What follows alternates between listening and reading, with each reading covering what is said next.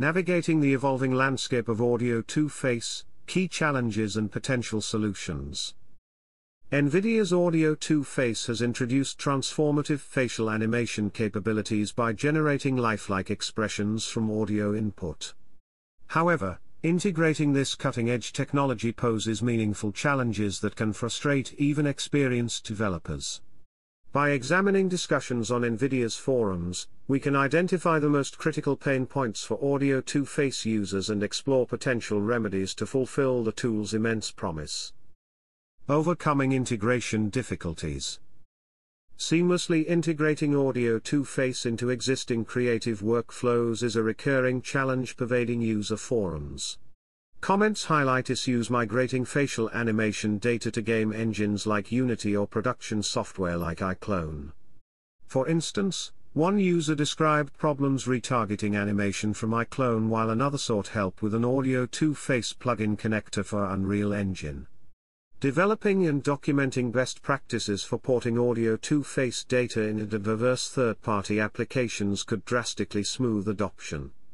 Partnerships enabling native Audio2Face integrations may also be impactful. Addressing technical barriers. Even when integration succeeds, many grapple with technical problems that corrupt Audio2Face results. Reports range from faces corrupted after pipeline processing to bugs producing wrong blend shape representation. Though expected for novel software, ongoing issues risk impeding adoption in professional settings demanding reliability. Expanding quality assurance along with transparent communication about known deficiencies and upcoming patches could assuage some concerns. Supporting emerging real-time use cases.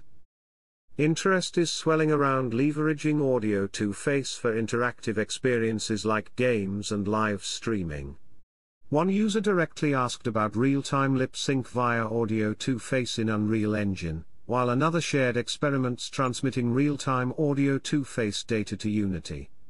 Currently, real-time usage seems pioneering, but destined to expand. To propel these applications, NVIDIA could cultivate dedicated real-time Audio2Face resources, documentation, optimizations, workflow guides, to empower users pioneering novel experiences.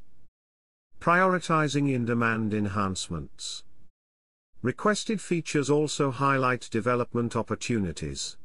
Localization topped many wish lists, including implementing Indian language lip sync.